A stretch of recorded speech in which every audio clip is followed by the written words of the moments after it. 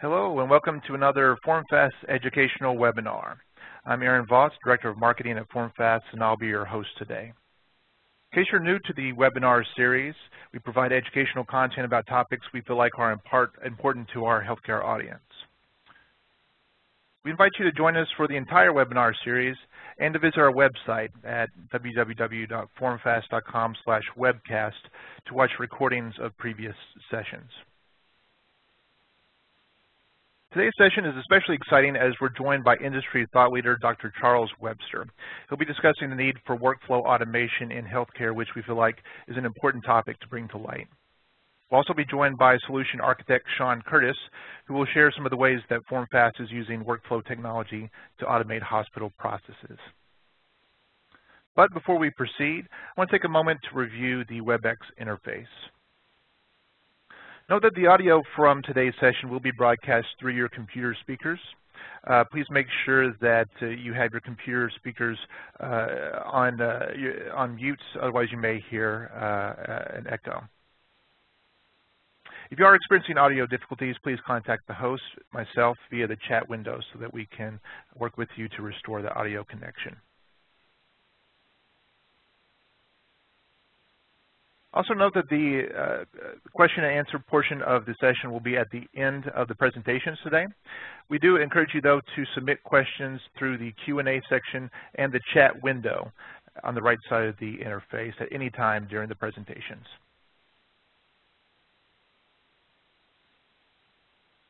And for those of you who are new to Formfast and to this webinar series, I want to give you a brief bit of information about who we are. We provide automation solutions for healthcare, including electronic forms management, or eForms. Workflow automation is part of what we provide. Dashboards and reporting is part of the solution set, as well as electronic document storage, or ECM solutions, and finally, output management.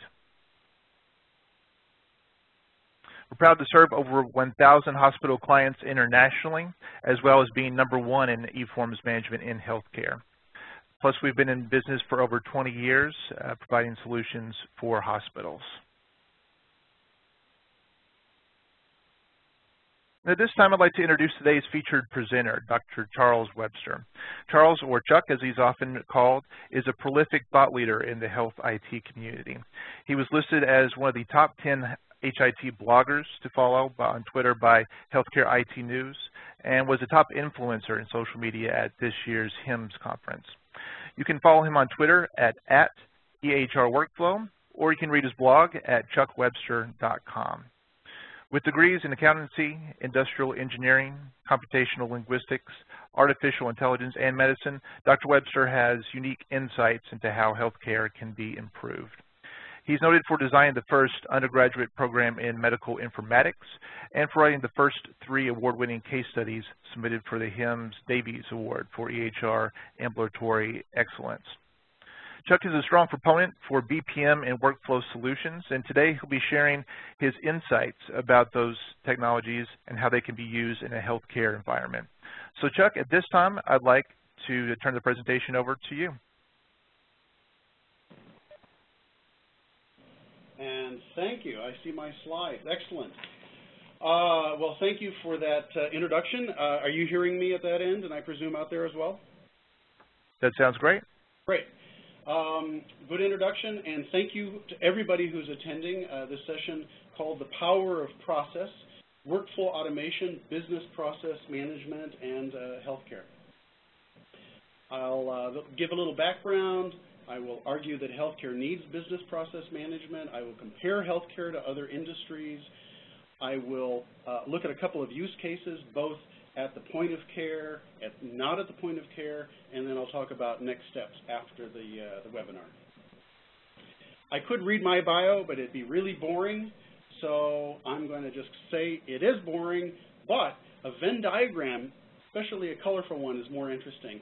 So I've got these 4 degrees. I was pre-med accountancy major, eventually went to medical school.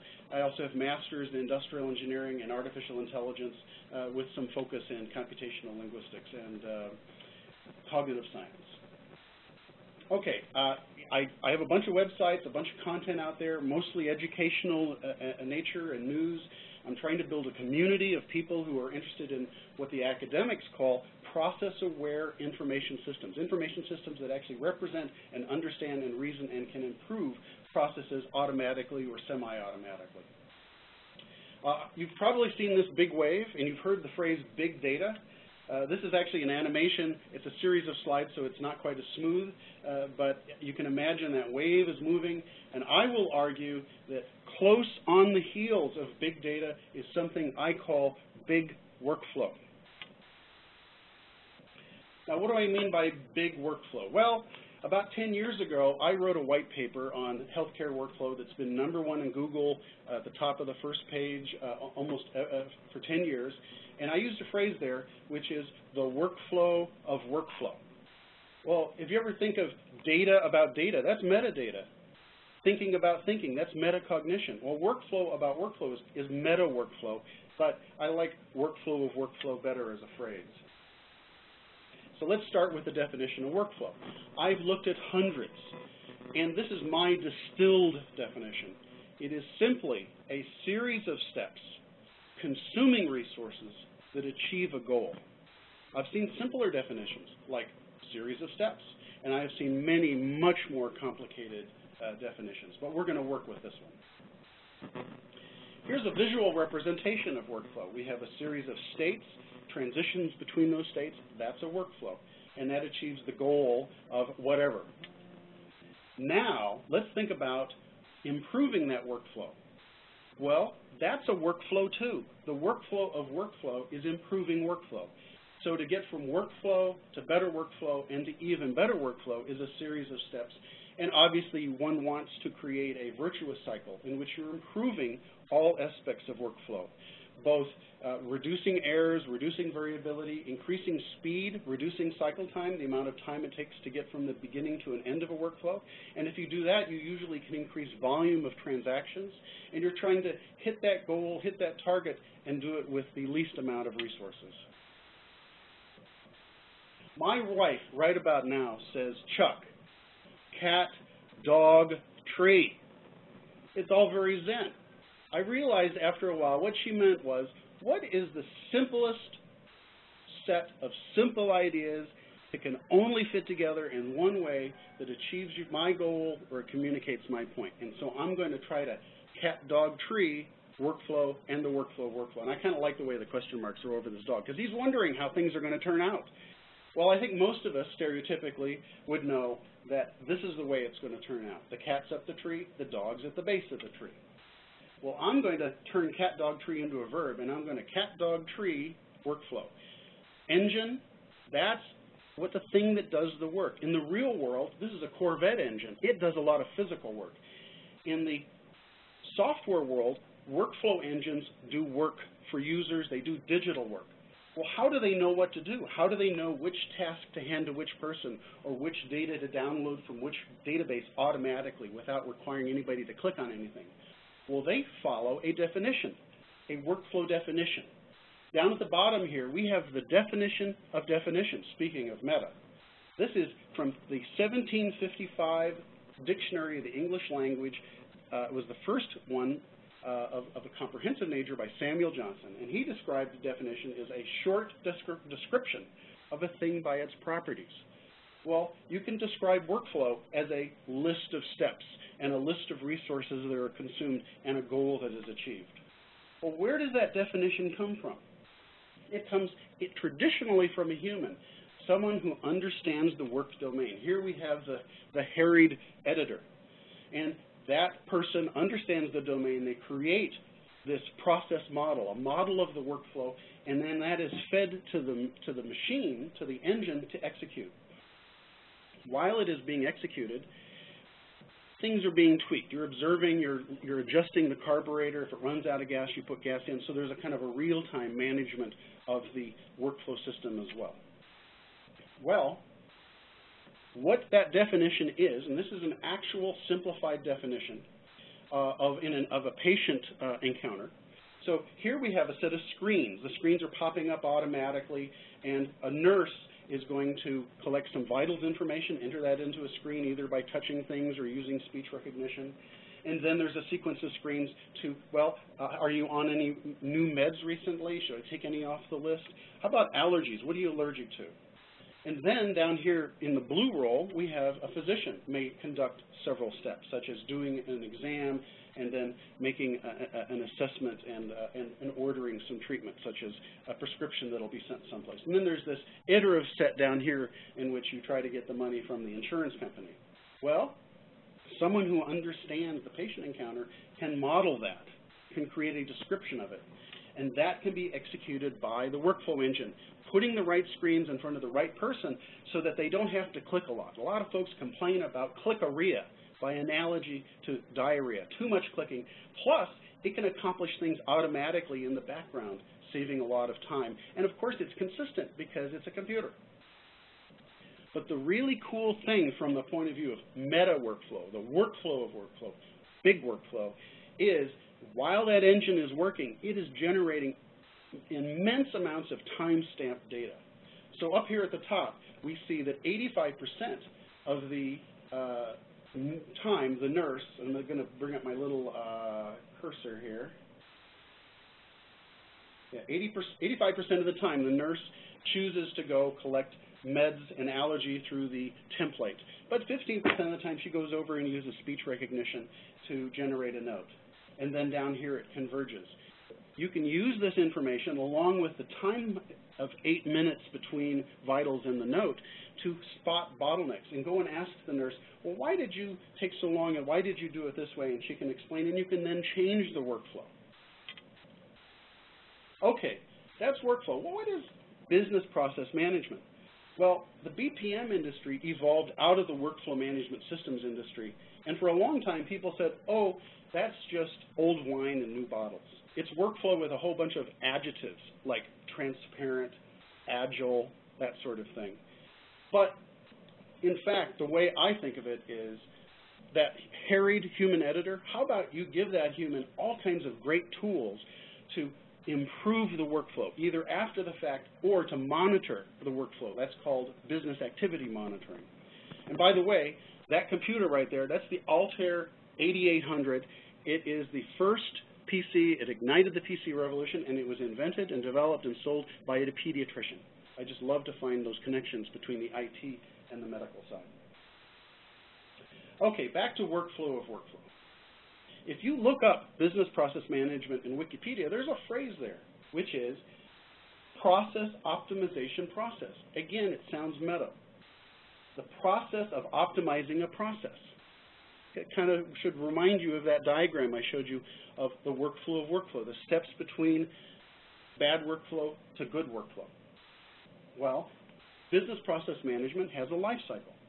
Here we have design, model, execute, monitor, optimize. Should be similar to what I just described. Design and model, that's creating the process definition, the process model. Execute it, that's what the workflow engine or the orchestration engine or the process engine does. Those are approximate synonyms. Then you've got monitoring. So while it's executing, if there's an exception, if it falls off the happy path, you want a human to intercede and fix the problem. And then optimization. All this data that gets generated can be fed back into reducing cycle time, increasing throughput, decreasing errors, increasing the accuracy with which the goal is achieved, and achieving the same amount of work with fewer resources. If that cycle reminds you of something called PDCA, plan, do, check, act, or adjust, it should. It's software-based PDCA. So much of work today in healthcare is being mediated. It's actually in the software. And so if you want to improve that work and that workflow, why not use the software to do it? This is the last non-healthcare slide. Just to give you a sense of perspective, the global BPM market is about $3 billion, and it's heading to about $7 billion over the next 4 years, and it's growing at about 18% a year. Just to give you a sense of perspective, the health IT market is about a magnitude greater, about 8 to 12 or 13 times as big, depending on which year you are looking at in this projection, and it's growing at a rate of about 7%. I strongly believe, and I have been arguing for a decade, with increasing success, mind you, that healthcare needs business process management. Why? The IOM, Institute of Medicine, estimates that the U.S. wastes more than $760 billion a year, 1/3 of the total $2.5+ trillion healthcare economy. So I recently went out, oh, that's the next slide. Why does the IOM think that this is the problem? What's causing this waste? Unnecessary services, medical errors, uncoordinated care, excessive variation, fraud. There's a great variety here, such a variety. What do all of these have in common? They all have in common workflow. They are complicated workflows, complicated processes, complicated series of steps consuming resources and achieving goals, or maybe in some cases not achieving goals. If we modeled more of those, and we executed those models, and we generated the big data necessary to improve those workflows, we could go a long way to reduce the amount of waste in healthcare. So I went and I found the world's expert on workflow technology. He's Will van der Waals. He's in the Netherlands. He's written over 200 papers, chapters, 3 or 4 books, and about 20 or 30 of his articles are about healthcare. He's very interested in healthcare, and he estimates, back of the envelope calculation, mind you, that the U.S. could save as much as $600 billion if we fully adopted process-aware information technology, which is what the academics call business process management. I think it's worth reading this quote. We, the BPM researchers, have a particular interest in healthcare because processes are much more chaotic than in other industries, and potential savings are enormous. Healthcare is very challenging, and therefore a very interesting application domain. All right, slight change of gear. If you're in health IT, you know that doctors are complaining about EHR usability. Here are some example headlines. Satisfaction is falling. Usability is a bigger issue. We need more user-friendly EHRs. We've got a long way to go. And editorials that vendors must solve these usability issues. Well, guess what? These usability issues of EHRs is just the tip of the iceberg. Both EHRs and non-EHR health IT systems have massive problems with effectiveness, efficiency, and user satisfaction. What's so interesting about those 3 qualities is they are the International Standards Organization's definition of usability. Usable products and services are effective, efficient, and they make their users, whether they're someone clicking on a screen or a patient someplace, happy. Compare that definition to a definition of business process management. It is a systematic approach to making an organization's workflow more effective, more efficient, and more capable of adapting to an ever-changing environment. Effectiveness, effective. Efficiency, efficient. User satisfaction. I would argue that the single biggest problem with user dissatisfaction with current health IT systems is that they are not capable of adapting and customizing workflow to their local preferences and needs, and to do so over time, to change as the regulatory environment and as the business needs change. Now, I imagine we may have some healthcare process improvement folks out there, and so what is the relationship between BPM and healthcare process improvement? Back when I got my master's in industrial engineering, the management engineers that worked in hospitals and elsewhere, they were involved in both sides of an equation. They were creating and implementing many of the first information systems. I worked in a hospital MIS department where the payroll system had been developed and implemented and managed by a management engineer, an industrial engineer. But then what happened is a bunch of folks went off and they started developing electronic health records and other health IT systems, and you've got this research behind it, which is medical informatics. And I don't think they spent enough energy and time thinking about workflow problems and workflow theories and creating workflow tools. Meanwhile, over on the other side, we've got the total quality management folks, Six Sigma and Lean. They're finding the causes of errors. They're finding the sources of variation and eliminating it.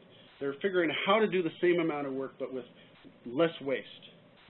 Well, the problem is that more and more work is actually done in a kind of a mind meld with the software. And so we really need to knit together these two traditions. And I think that the healthcare business process management hybrid is a way to do that. I go to many health IT and business process management conferences, and I have seen many impressive case studies. Insurance, banking, manufacturing, energy, hospitality, transportation, trade associations. Where's healthcare? Well, until recently, it's not been present a lot, but it is showing up, and those case studies are very impressive. I've written about them, and I have descriptions of a variety on my blog. And healthcare is catching up. So there was a survey recently of IT professionals asking which vertical they were in, which industry they were in, and whether they were using business process management or not. 6% in healthcare were using BPM. Most of these systems are in the back room. They're used for human resources and for healthcare insurance, but that's moving out of the back room as people see the potential for this kind of technology closer and closer to the point of care. And in fact, almost 20% plan future investment, and I think that percentage is actually going to be much higher. Okay, healthcare. Healthcare is like a very large insular country that's been closed off from the rest of the world for a long time, but now it's opening up. And the same forces that are affecting many other verticals, such as social, mobile, analytics, and cloud, particularly, are also affecting healthcare. These technologies and these new industries, if you look under the hood, often the most successful platforms have workflow automation, workflow engines, the ability to draw out a workflow or to systematically improve that workflow with the data, possibly big data. And that is essentially kind of like an epidemiological vector. It is bringing into healthcare workflow automation, which is not to say that workflow automation hasn't always existed in healthcare. However, it's not been widely prevalent or appreciated or understood. But I think the profile is dramatically rising because of this confluence of these internally developed workflow automation systems and the ones that are being brought in by the social, mobile, and analytics cloud platforms. So, point of care workflow automation. Let's look at a use case. What is a use case? Well, in Wiki, it says a use case is a list of steps defining interactions between a role, such as a physician or a nurse or someone in the health records department, and a system, such as an information system, to achieve a goal. That sounds kind of familiar to me. Sounds a lot like my definition. A workflow is a series of steps, consuming resources, which I think is implied by the use case, to achieve a goal. The difference is the use case is a list of steps, whereas workflow is the steps themselves. Well, what about a workflow definition? A definition is a short description of a thing by its properties. The most essential definition of workflow is the list of steps. So a use case and a workflow definition are approximately similar to each other, and that's part of the secret to the sauce. The fact that a use case could be a drawing of stick figures interacting with a system over time, or a pseudo-English description, but it's also a workflow definition, which can be executed and improved by a computer. Here's a classic-looking workflow editor. If you've ever used Visio from Microsoft, it looks kind of familiar. I've drawn this kind of thing. I've been in a boardroom where all four walls were covered by butcher paper, and it was covered with Sharpie pen-written workflows. The problem with those kinds of workflows is after you have it, you have a pretty picture, but you can't turn around, turn a crank, and turn it into a computer program. Now, in this case, just to ground it a little bit on the clinical side, we've got a patient coming in, and they have had a possible cerebrovascular accident. And these decision points, the little yellow diagonals, are decisions that have to be made. Should we check the neurological status? Is this a thrombolysis candidate? Have we confirmed that there was an accident? What about hemorrhage? And then a decision. And these little icons here, nurse, physician, and so forth, are dragged and dropped to create it. Now, I want to compare that classic workflow editor with a simpler workflow editor. In this slide, it doesn't look that simple, but it will look simpler in a moment. You can think of a health information system, or in this case, an electronic health record, as a set of screens, but also the little dotted lines, those are screenless tasks.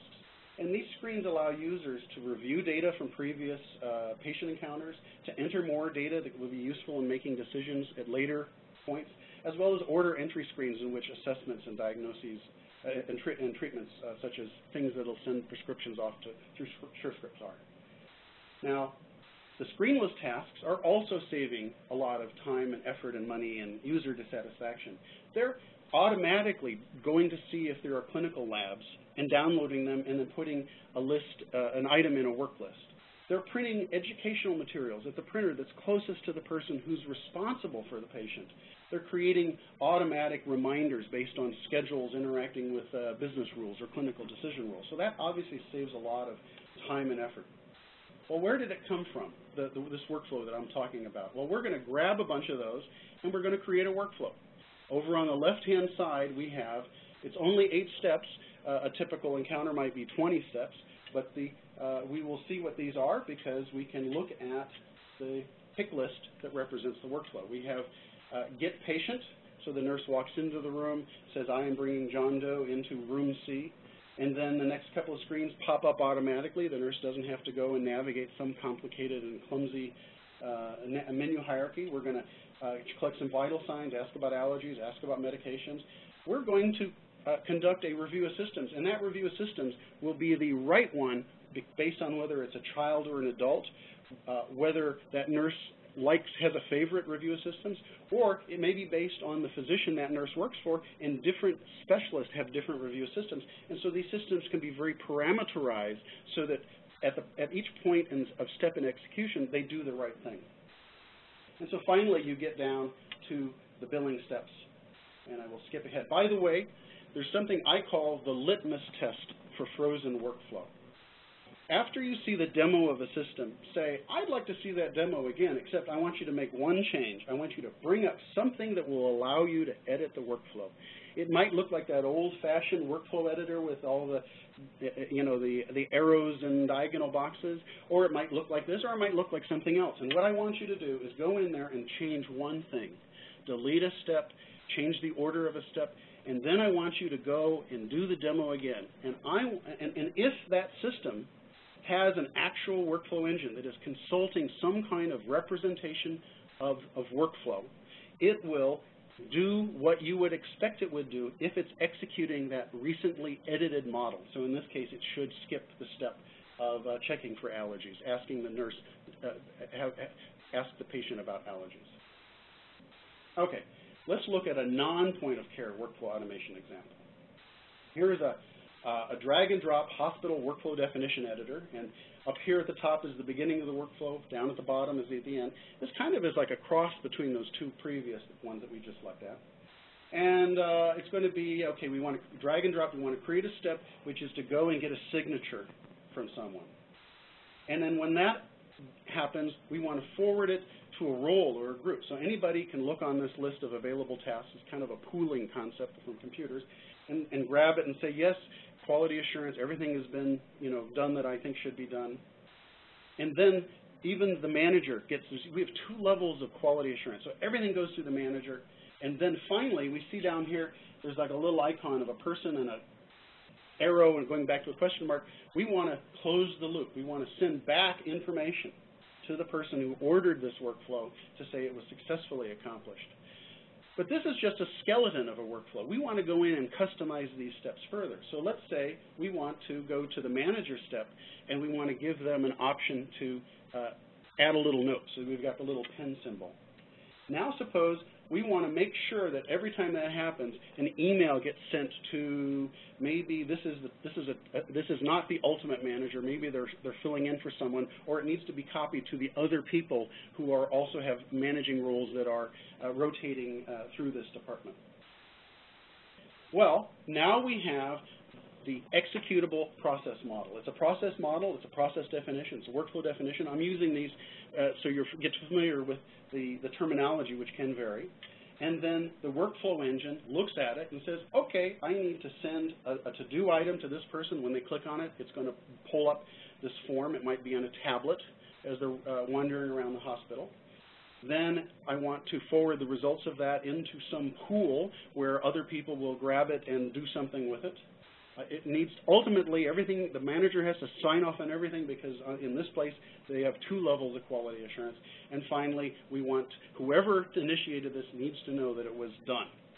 So we're closing the loop. All right. Now, don't have enough time. This is a cat dog tree version of business process management.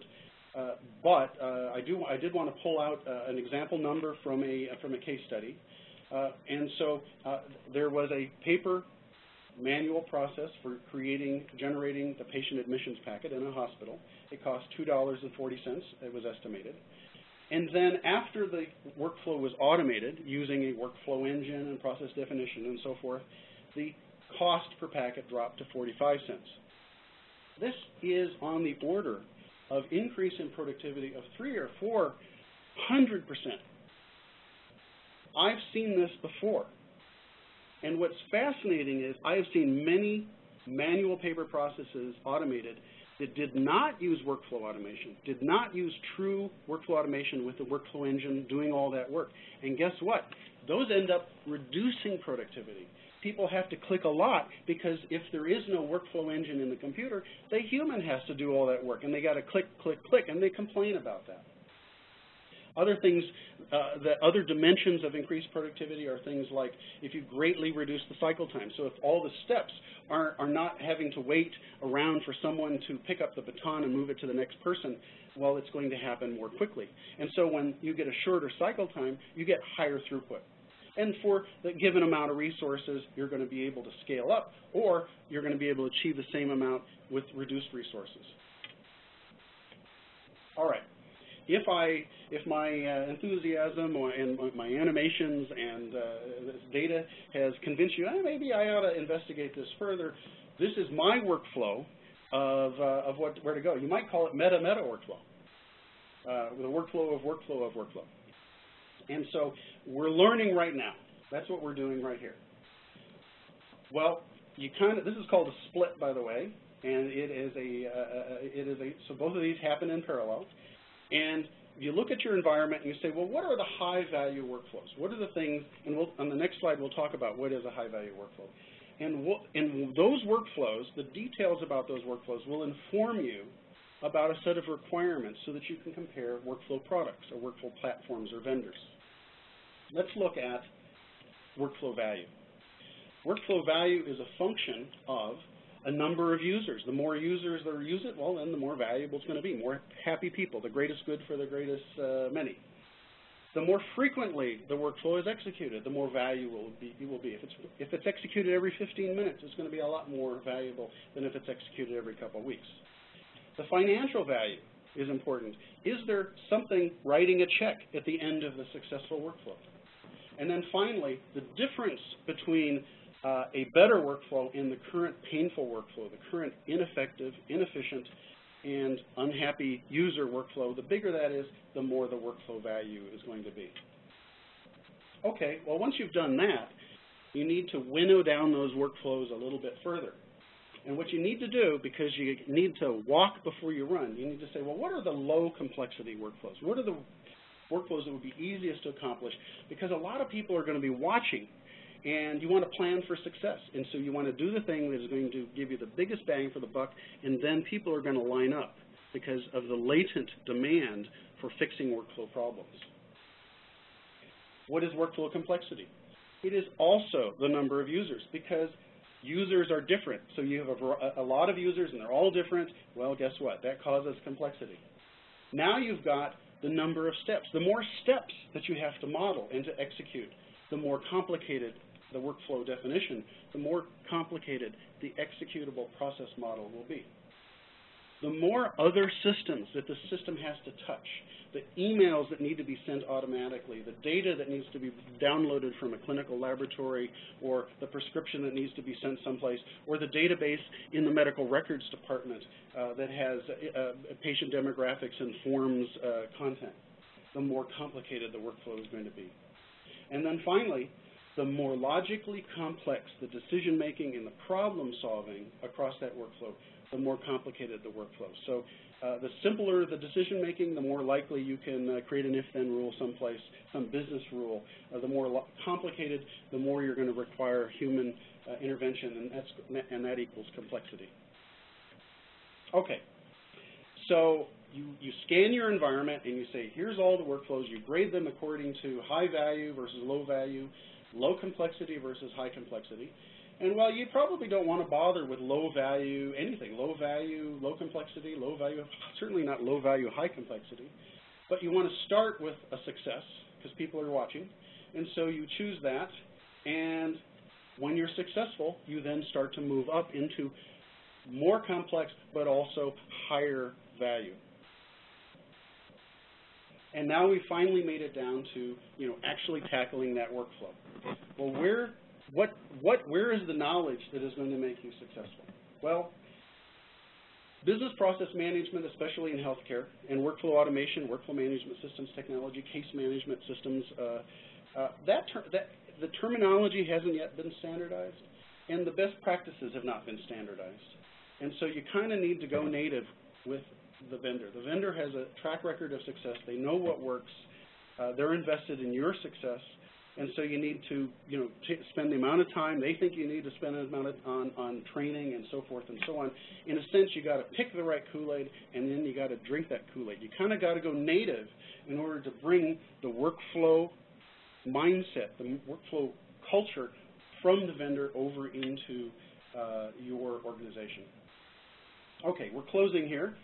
And I just want to show that big data slide. We've got this wave, and it's in the headlines, but I am firmly convinced that even more important than big data is big workflow. And big workflow requires big data. It requires the data necessary to systematically improve workflow based on analytics that are hooked to things like cycle time, throughput, patient safety, and so forth and so on. And I'm very, very cheerful and optimistic about more and more of this kind of technology, workflow engines, process definitions, workflow management systems, workflow automation, business process management, case management. These are all kind of mixed together in amalgam.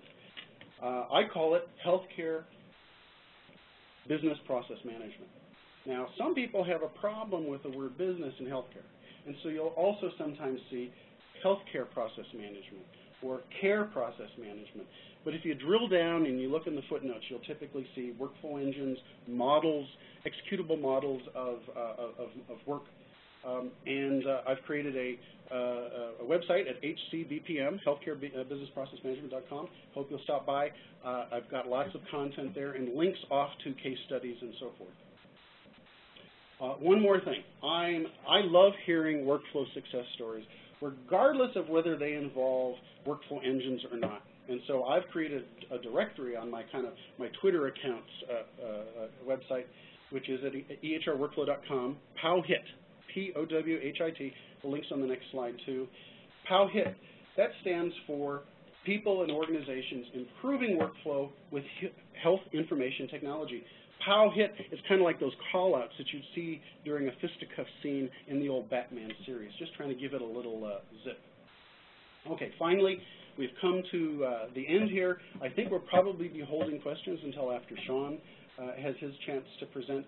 I do want to mention, again, my blog, chuckwebster.com, my Twitter account. I think I'm pretty interactive. And I want to thank the folks down here at the bottom, Brown Selassie, who I believe is in the Middle East or Africa, Professor BPM in the Netherlands, Lucas Ryan, M. Luxton's a great guy. You should follow him. I'll list these. Maybe I'll tweet them out. But they've been retweeting links about this seminar, and they've been tweeting me and saying, how are the slides coming along? And it's a very jovial community, and it's a good community to join if you want to learn about this kind of stuff. So that's it, and over to you, Sean. All right, thanks, Chuck. That was a great presentation, a lot of good points. So I'm going to share my slides now in just a second.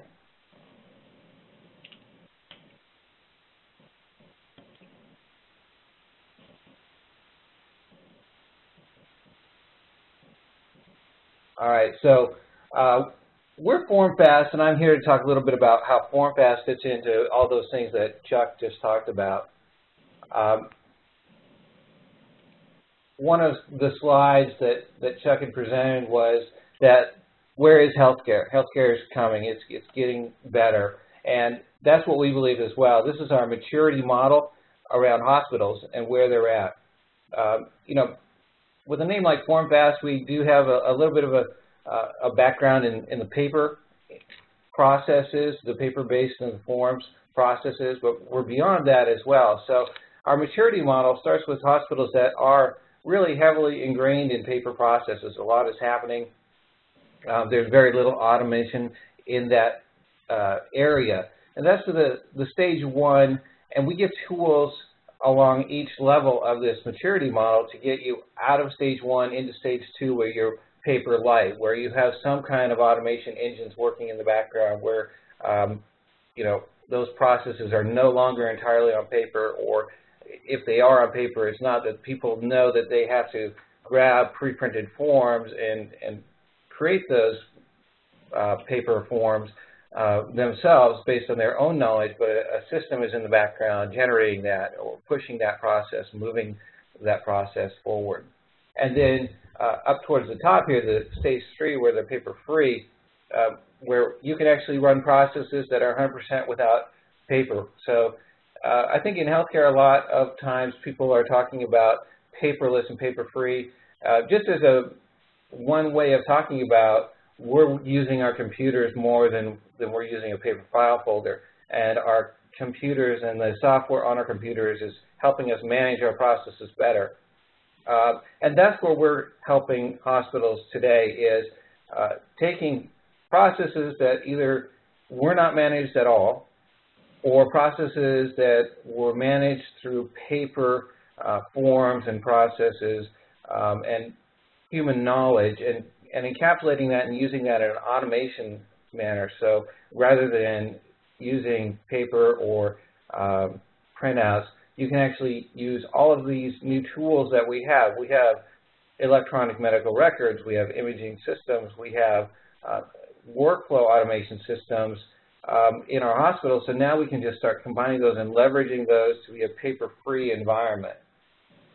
So our tool sets apply to each step along that way, whether you're at that bottom stage that you're using a lot of forms to do your processes, or you're moving into an EMR, you're trying to start to leverage that, you're moving more things digital, or if you're at the top of that scale and you're really striving to be the most automated you can be using and leveraging technology. So our tool set runs that gamut. And this slide shows that our tool set really evolves around workflow, whether that's data workflow, information workflow, content workflow, or even human workflow. We have solutions that target different areas of all of that. So forms on demand, content management. Once you've created and used these templates or entered data into a system, turning it into information and then managing that information as content. Output management, being able to take information or data, turn it into information, turn it into content, and determine where it should be output or who it goes to next, the workflow behind that. And a big part of this is electronic signature. That's kind of a hurdle for many organizations to get away from paper. Is the fact that they have signatures. Their patients have to sign a lot of documentation at various points in the organization. So our electronic signature product is another point where we're helping hospitals eliminate those manual processes and generating those signature forms that need to be generated per patient demographics for that visit. So let's start by talking about our process automation with the workflow automation and taking typically traditionally paper-based processes and turning those into PC-based processes or electronic processes, taking forms that you're using today, maybe a request, an approval, maybe it's going into a inter-office envelope and it's being routed based on somebody's written down some steps on the outside of that envelope. Take that and basically allow you to turn that into an automated, on-demand workflow and let the system handle the routing and understand where things need to go and what the business rule behind that is. So rather than saying a person needs to remember to send this to the next step and what that next step is, our product will have those business rules in the background. You saw those workflow charts Chuck showed.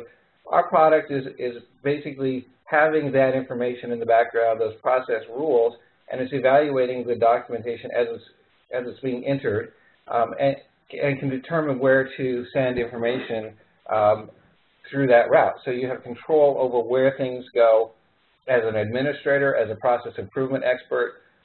You have control over those processes. It also gives you the ability to track where things are at throughout that process. One of the big time wasters in organizations is tracking things down. So you've made a request, you're looking for paperwork that you filled out and sent in. Maybe it has 5 or 10 steps to go through before it gets approved, but you have no idea of that until it lands back on your desk as either approved or denied. With an automated system, you can look into the process and find out where that's at and what's happening with it. This is an example just of give you a visual of a workflow for purchase requisition. So we all kind of can understand what it would take to request the purchase of something. You fill out a form and you determine where it goes as far as, does your manager need to approve it? Does a vice president need to approve it? Does it go to purchasing? Well, we would let you define those rules one time in the workflow engine, and then every time that document is started electronically, those rules are triggered. So in this case, it's starting out with a requester, going to maybe a department head, and then we look at the values on the document to determine if that's over a certain value amount. Would it need to go to a vice president for approval or not? If it does, or if it doesn't. So basically, on the document, you can see Formfast has access to every bit of information on this document, so we can see that the value of this purchase request is is over that $10,000 mark, so it's going to route it to that vice president. So part of what we have is access to a plethora of data on these documents. That's something that you don't have when you're filling out paper forms. That is trapped in the silo of paper. You stick it in that envelope, it goes away. Somebody has to look at that, read it. If you want it into a computer, somebody has to key that back into the computer. We're eliminating that. You fill out that form online or pull information in from other data sources onto that document and push it through this workflow. We know everything about that. And so that leads into the next step of the workflow of workflows is the improvement of your workflow. So because we have so much data managed in our system, we understand everything on that form and we track that. We can give you reports back that show you what's happening on those documents, so the actual content of those documents. In this case, maybe there's purchase requests. You can look at the information on those purchase requests to total it up by vendor and find out information about that. So that's an example of content on the form. There's also the process information. So how long does it take to complete this? How long do my steps take? What steps are my bottlenecks? That kind of information is also available. So now you can start that meta workflow of improving your processes because we're collecting and gathering and displaying this data back to you.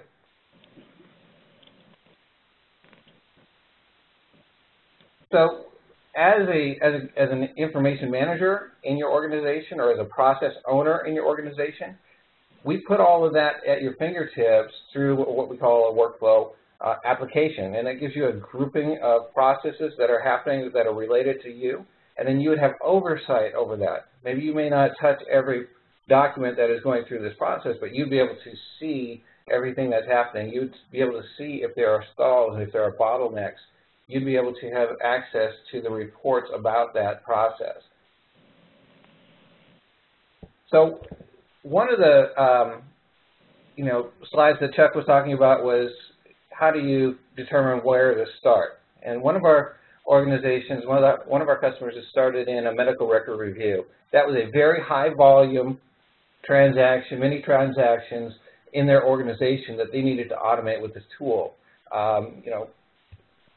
They had to, in different departments, review 5 medical records weekly and fill out this form that has about 56 questions on it to evaluate whether or not everything in that record is being filled out. So the way they were doing that in the paper process was they had a long form on a clipboard. They would go through and they'd fill that out one time, and then they'd fill it out again for another record, 5 records in total, and then they would send that to an aide in the process improvement department, and that aide would actually go through those records and key that into a spreadsheet so that they could come up with a total and the compliance percentage for each of those 5, and then multiply that times each department that had to fill this out.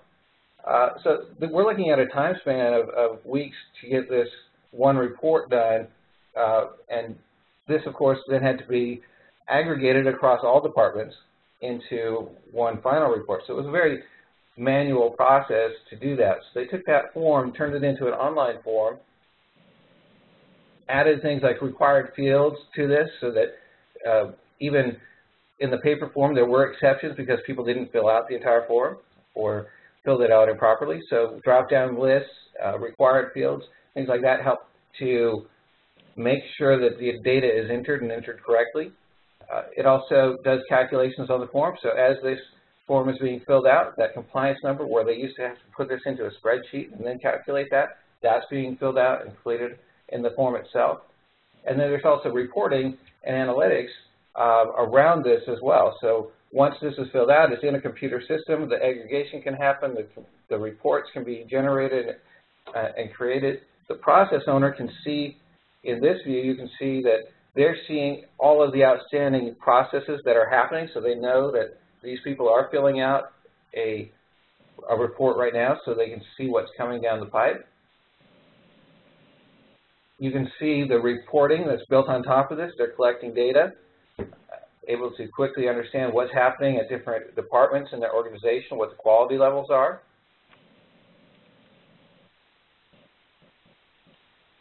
And so this turned it into a real-time solution rather than this long delayed solution where the paper process was a lot of manual steps. And the computer now does a lot of the, not only the routing and the workflow of it, but the data processing and pulling out information for them. So it allows them to enforce that process with those drop-down lists and the predefined routing behind it. And so the next step is what happens with these forms once they've been filled out, completed, and now it's time to store those. We also have a content management system, which gives you basically the electronic filing cabinet for your organization.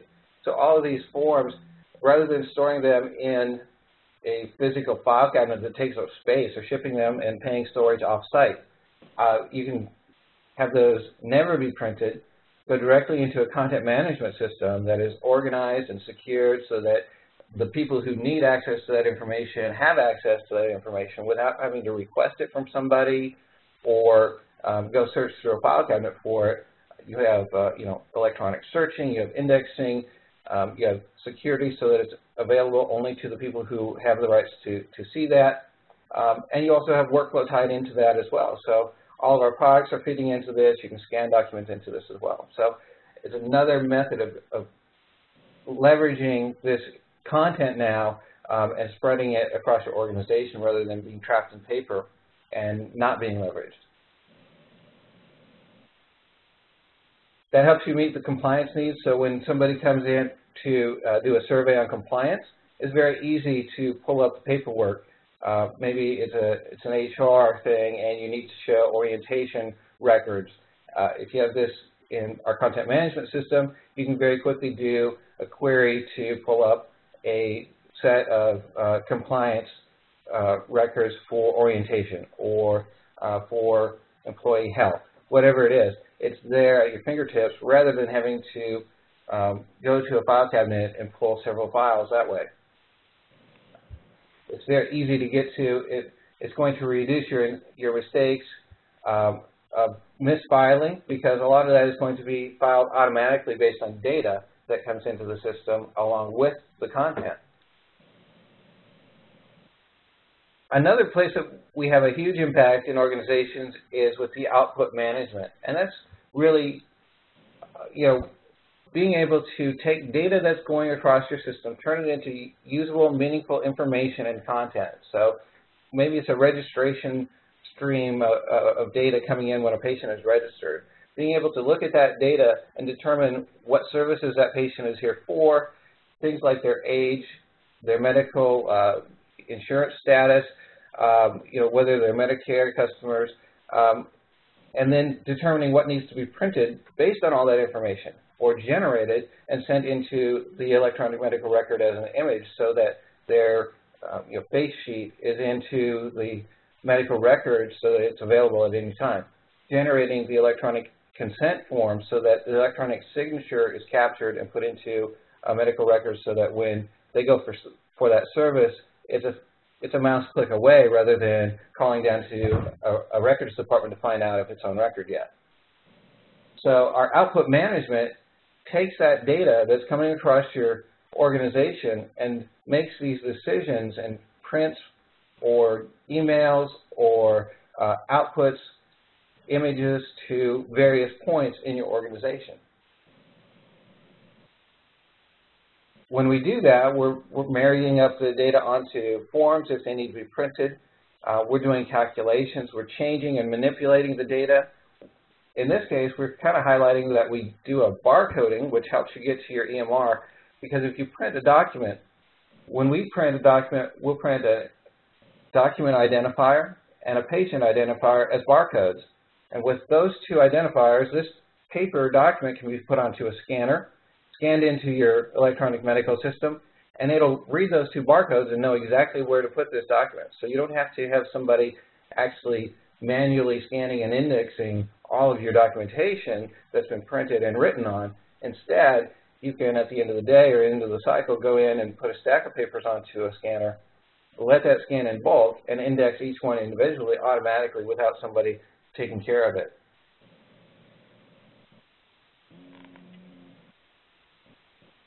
So this is just a way that, I explained the print management works.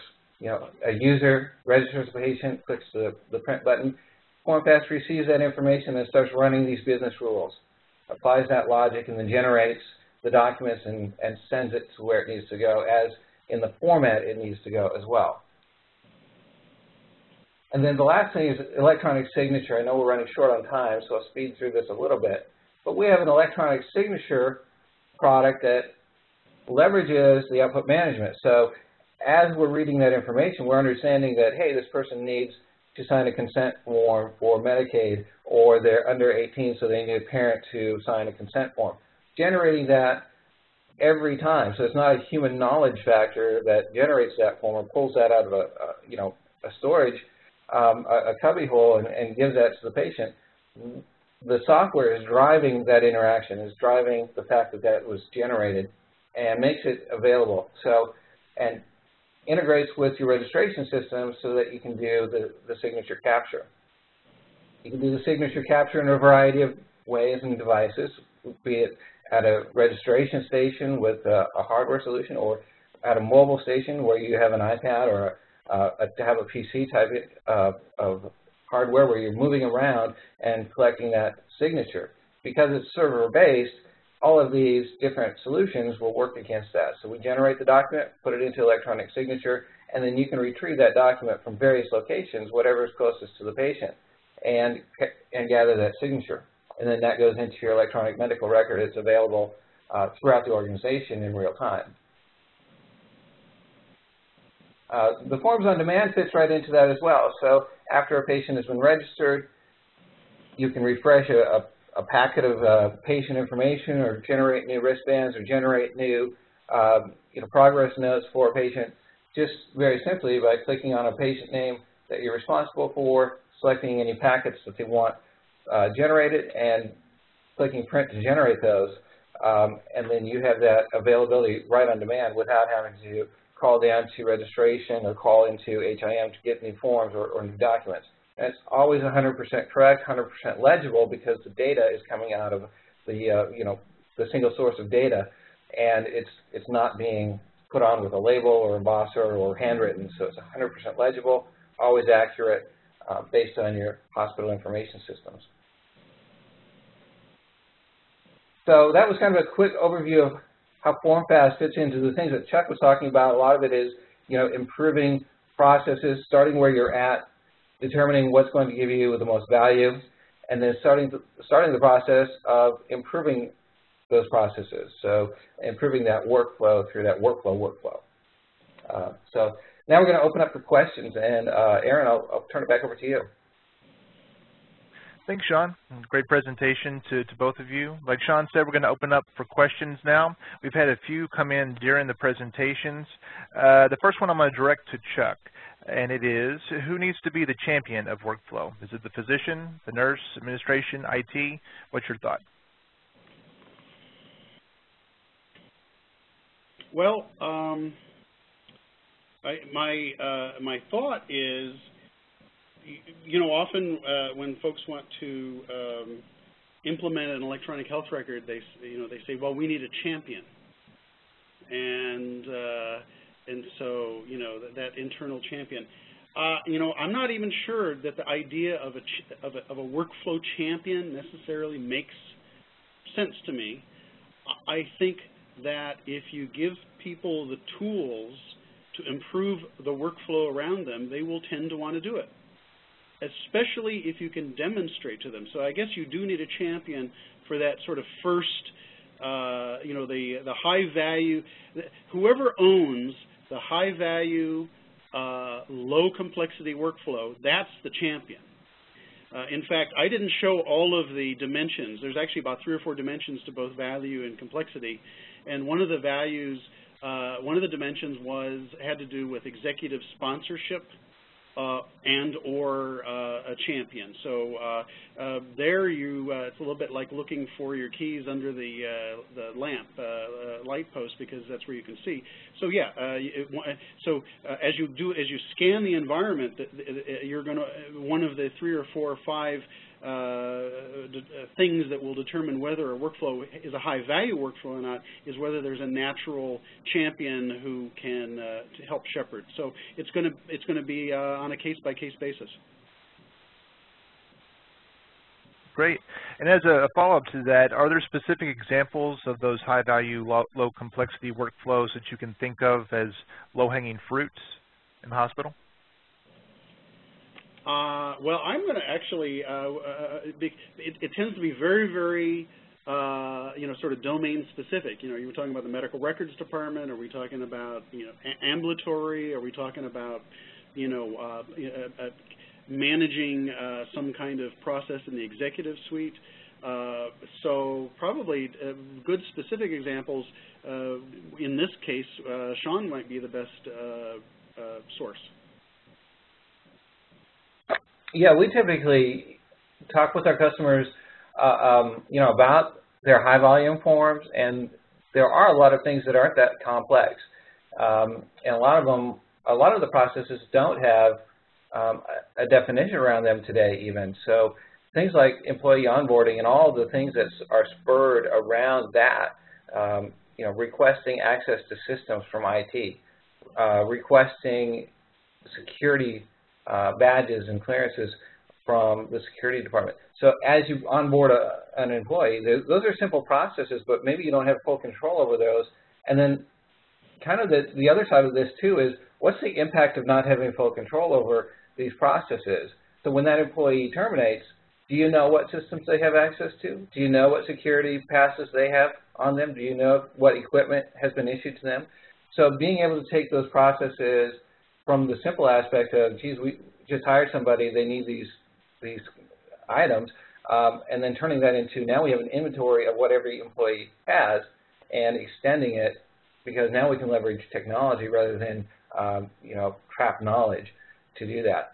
Another high volume application that a lot of our customers are using are employee change orders. So when they transfer from department to department or change a rate or hours, those are very high volume transactions in those processes, especially in some of the larger organizations. There are a lot of employees to deal with. There are all kinds of processes that can be automated, and of course the number one process would be admissions, generating the right content at the time of admissions and making sure you get that right so that patient care flows properly and so that billing flows properly. It affects a lot of things, getting that right, getting signatures in place. So that's one of the core processes of automation that's a low-hanging fruit as well. Great. Another question that we got via the chat states, how would you manage the quote-unquote "but we're special" pushback most BPM theory gets from clinical care teams? Chuck, do you see that type of pushback? Go ahead. Yes, I do, and I think, and again, you only have enough time to cover what you can cover, and I think I was pretty organized and spoke pretty quickly. But if you go back to, I think, can you put me back on the first slide, or on my slides? Sure thing, just one moment. And yes, okay, so I'm going to go back to, I said I wasn't going to be boring, but here I guess I will. Okay. Within, what slide are you on, Chuck? I'm on slide 8. Okay. Do you see it? Yeah, we're seeing that now. Okay. The fifth one down, Adaptive Case Management Global Excellence Awards. I'm actually a judge on that. Within the business process management community, and forget, you saw the quote from Will Vanderelst in which he said that healthcare is more chaotic and more unstructured. Within the business process management community, there's been a similar reaction to overly rigid process models, and part of the I don't know, the tribe of rebels, they call them, they're into something they call adaptive case management. Adaptive case management, and these systems, they come out of the business process management community, but they very much diminish emphasis on that, that network diagram that says this has to happen and this has to happen. In fact, what they do is they represent very high-level goals, like this case is 25% done, or we have obtained the signature. It doesn't say how to get the signature. Anybody can get the signature, but what they do emphasize is visibility. Visibility, here are the set of goals. Anybody can accomplish it based on certain constraints. I mean, you have to have the authority and so forth. And then everybody sees, as the case moves along, what's being accomplished, and then people jump in more dynamically. So what these systems emphasize and represent is what needs to be done, not how it needs to be done. And so there are some very interesting adaptive case management systems that I think would be great in some of the more, well, they'd be great to show to those folks who look at a traditional BPM system and look at that workflow and say, well, we can't imagine ourselves fitting ourselves into such a rigid, structured workflow. Perfect. Another question from Vince, who notes your presentation seems to focus mostly on workflow within organizations, and he notes that he agrees about a lot of challenges and opportunities there. He'd also like for you to comment on the similarities and differences of BPM within organizations versus across organizations. Okay, and yes. I'm interested in workflow across organizations. And there are interesting, in fact, integration engines and interface engines that allow various kinds of messages to be passed through from organization to organization have a lot of business process management-like qualities. And a lot of BPM engines also have adapters that allow them to to transform and transport messages. So there's actually a lot of overlap. I focus kind of on the workflow within the organization, partly because I don't think you can have great workflow between organizations if the organizations themselves don't have great workflow inside. I don't think you can build a strong bridge out of mediocre materials. That's just a personal axe I have to grind. But there are lots of orchestration engines out there in healthcare that have business process management-like characteristics. And so I do see a kind of a great convergence of, rose by any other name, as long as it models the process, and whether it's inside the organization or outside the organization, if it provides transparency, scalability, flexibility, that's great. Segueing on the topic of integration, Matthew would like to know, how do we use this in inpatient flow management when the applications like ER systems, bed management systems, and utilization management systems are all unintegrated? Yeah, I'm very sympathetic to that. I mean, I've worked in a hospital MIS department, and we did an environmental scan, and we ended up with, I don't know, several hundred information systems, and this was 20 years ago. And none of them talk to any of them. And now some of them talk to each other. I guess there's some progress there. I think that one of the measures of complexity in ranking workflows was how many systems does it touch or need to integrate with. And if it needs to integrate with a bunch of systems, or it needs to integrate with a system that you cannot integrate with, that makes it highly complex. And I think you need to start with the workflows that can be successful. Because if they're successful and people understand the benefits of a process-aware philosophy and of using workflow engines and so forth, then that's going to put pressure to open up other systems so they can participate in this larger workflow highway that's being created. I know that doesn't really address a particular system, but it does give you a route forward to sort of strategically bring in more true workflow automation into a hospital environment. Okay, and Casey comments that lean was a big topic of discussion at the recent HM13 conference. She wants to know if you see lean as a good first pass for healthcare entities looking to explore BPM. When I look at, the old days, TQM, Six Sigma, finding errors and eliminating variability, and lean particularly. In fact, I have a link on one. I used to give a 3-hour tutorial on workflow automation in healthcare at the old Tepper conference, which is gone. I did that for 3 or 4 years running, and I have a blog. I turn those into blog posts. I actually have a blog post. If you'll leave me a comment or contact me through the contact form, in which I talk about non-value-added versus value-added activities in a workflow automation context. And I think that if you give the lean professionals and the Six Sigma professionals, you give them the kind of plastic, instrumented, malleable healthcare workflow information management tools, I think you're going to turbocharge and give a great deal of help to those lean and Six Sigma activities. In fact, the BPM professionals, they don't necessarily know the healthcare domain that well.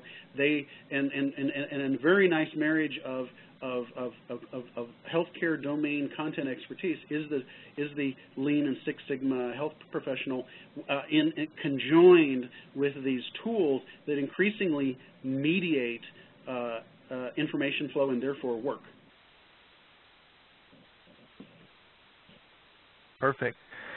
And I realize that we are a bit over time today, so that will conclude the question and answer portion of the session.